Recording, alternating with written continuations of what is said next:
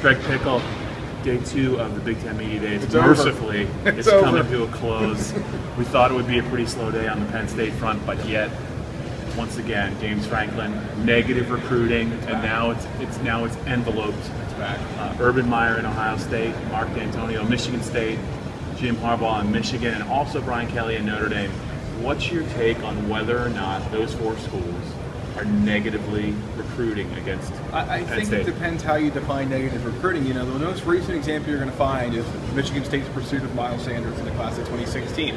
Everyone knows that they made a late push for him, and it depends on your definition of negative. If you're Mark D'Antonio and you tell Miles Sanders, you know, we're doing this, that, and the other thing, we're going deep into the postseason, and you're committed to Penn State, who's can't win coming down the stretch and is playing Georgia in the Tax Slayer Bowl, you know, that's not, it might be seen as negative because it's pointing out the negatives of Penn State's program, but it's just a fact as well. So I think it depends how you interpret negative, but no question, I think to an extent, every school negative recruits. Penn State's not one of the schools that doesn't negative recruit. Everyone that says they don't negative recruit's lying. Everyone does to some degree.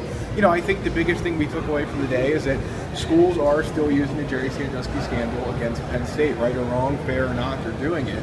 And Penn State continues to have to find a way to work around that. As the PennLive's recruiting guy, let me ask you this. Yeah.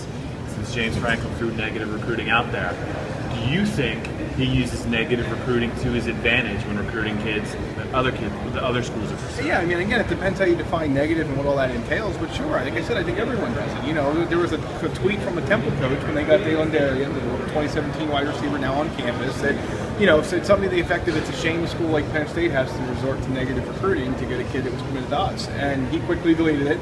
You know, they didn't want to ruffle any feathers, Matt Rule and whatnot, but, you know, it's always out there. There's always claims of every time a kid flips somewhere, negative recruiting is the first thing that's suspected in a lot of cases. So I think Penn State probably uses it to some degree. Every school does to some degree.